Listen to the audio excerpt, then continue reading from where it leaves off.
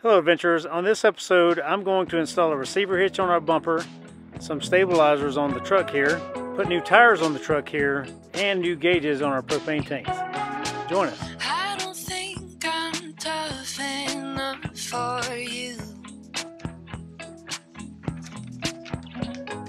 Made all my friends believe I'm bulletproof. Love me when you love me, kiss me just to keep me around. You know I never stood a chance anyhow. I am back here at the rear bumper with a torque lift eco hitch. Hello Piper.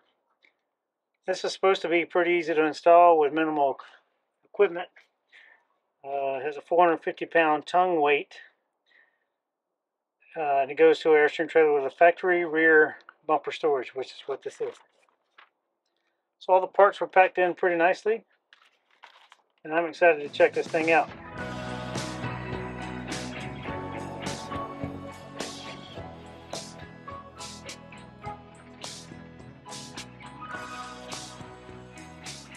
I had to leave to go get a 9/16 inch drill bit because I didn't have one, so I've now determined that I can put my brackets under this deal here. So I'm going to get under here and mark and drill the drill holes.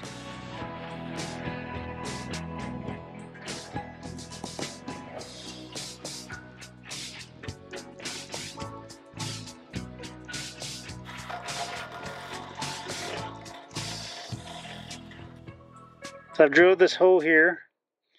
Now I got to drill one more over here and do the same thing on the other side.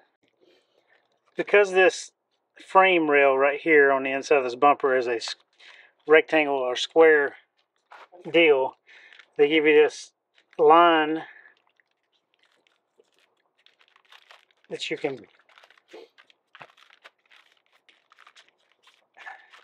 fish your nuts and bolts in there with.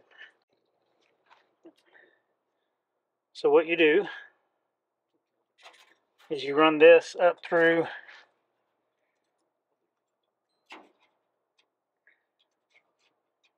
the hole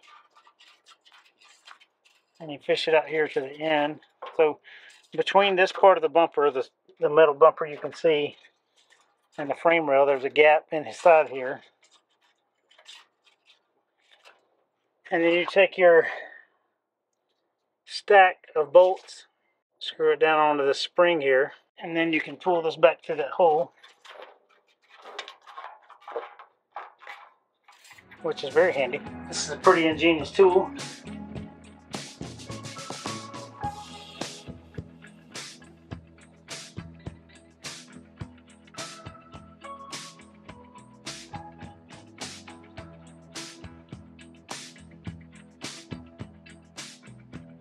Alright, I now have both.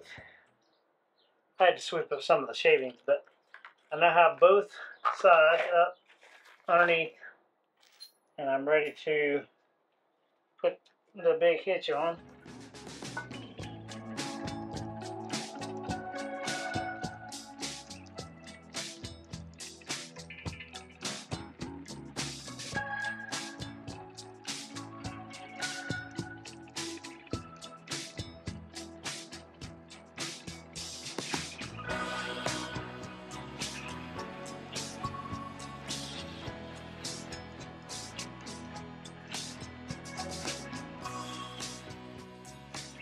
So the main issue that I'm running into at the moment is the bolts that you had to pull through the hole like this.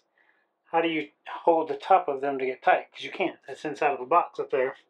I can get to one because there's a hole back here in the rear bumper, but I still can't get that much torque on it. So that's one problematic thing that I'm going to figure out.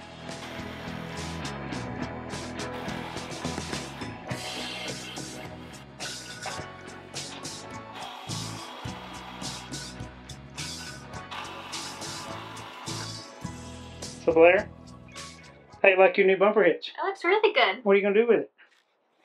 I guess we gotta buy some bikes or something. Gonna buy some bikes? Yeah. No, it looks pretty good. It was easy to install. A one-man job. Cool. Good. Yeah. Anyone who's looking for a relatively easy to install hitch on their Airstream, this might be an option for you. It's made by a company called Torque Lift Central. They do a myriad of bumper parts and trailer parts in general. So next time I'm going to be installing some leaf spring stabilizers on the F350 from the same company. So in full disclosure, they sent me this for me to install, to do a review on. I did not purchase this item, but I did install it, and it took me about an hour to get the install done. Total time, and you know, the longest part, the hardest part, is drilling the holes up here in the frame rails. That's the hardest part. So you need a 9/16 drill bit that will drill through metal. So that was the hardest part.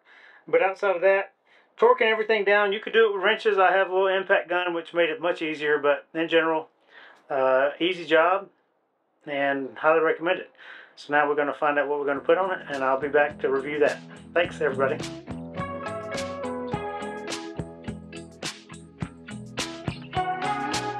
I don't think I'm tough enough for you. Made all my friends believe I'm bulletproof.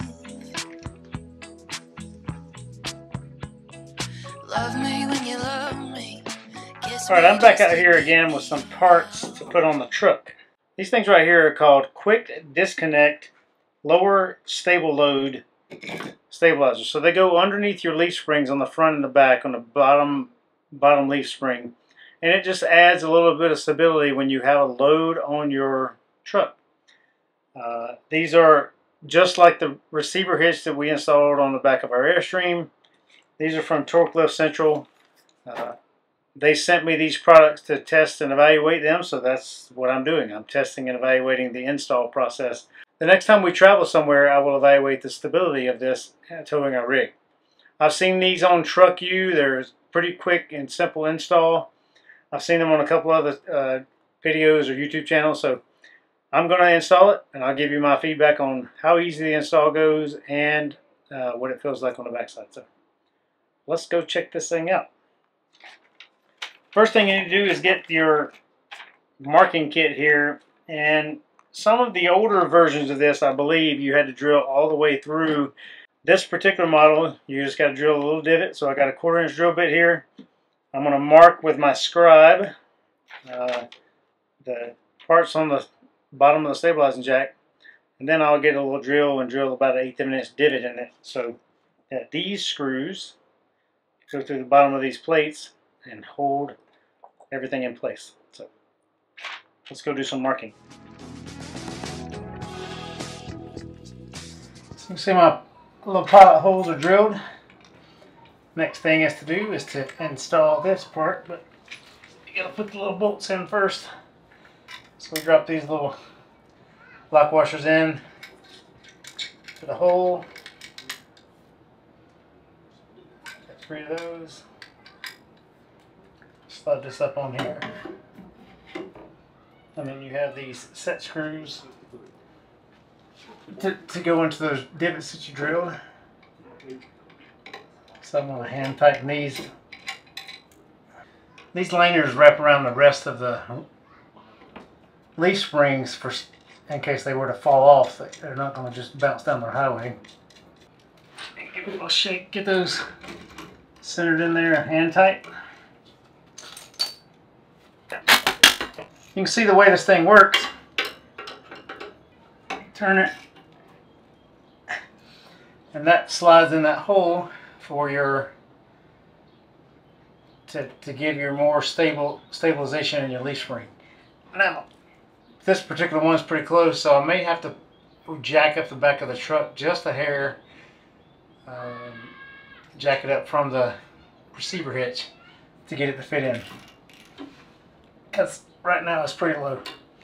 And I do have some stuff in the back of the truck, so it's got a little bit of load on it already. So that's how it works when not in use.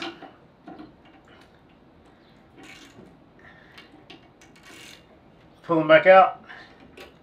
And there's a locking pin that goes in here. Keeps them from going anywhere and keeps you stable as you go down the highway. Now I'm going to do the same thing for the other three, and I'll be done. All in all, the installation of the Torque Lift Central Quick Disconnect Lower Stable Load was fairly easy. It took me 30 minutes from start to finish to install all 4 of them and get them tightened down. I was trying to decide, do I want to keep them on the outside or the inside? You can put them either way. It really doesn't matter.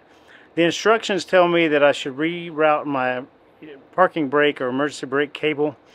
Mine feels like it's enough out of the way so it's not an issue, so I'm going to skip that step, which I did not do. But they look really good, and they seem to be pretty easy to use. Both of my front ones I can easily engage with a wrench. The back ones I cannot.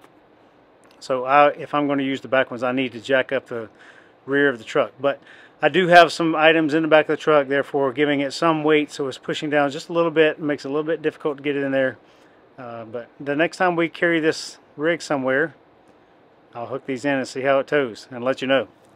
Hello adventurers. I got tired of wondering where my propane tank levels were, because Airstream doesn't come with that unless you get the classic model. So I ordered these braided propane lines, and I'm going to take the OEM stock off and I'm going to put on these. So join me. Step A is take off your propane tank cover to get to everything. Not completely necessary, but much easier to do. Turn off propane tanks. 9/16 wrench. Pops these old ones off. Pretty easy process.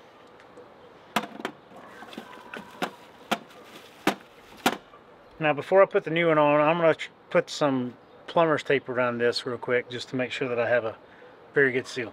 This makes getting this thread started a little bit easier when the tank is not installed. Have a nice new thread with a gauge. Cool. Cool. Let's do the other side.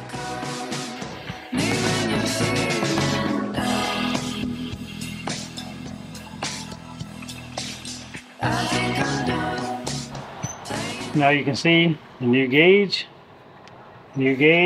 shiny new lines. Looks really good. If you are looking for these for your own rig, you can find them at the link down below, or you can find them on the Things We Love tab of 13adventures.com. Thanks for joining me for this Airstream maintenance tip.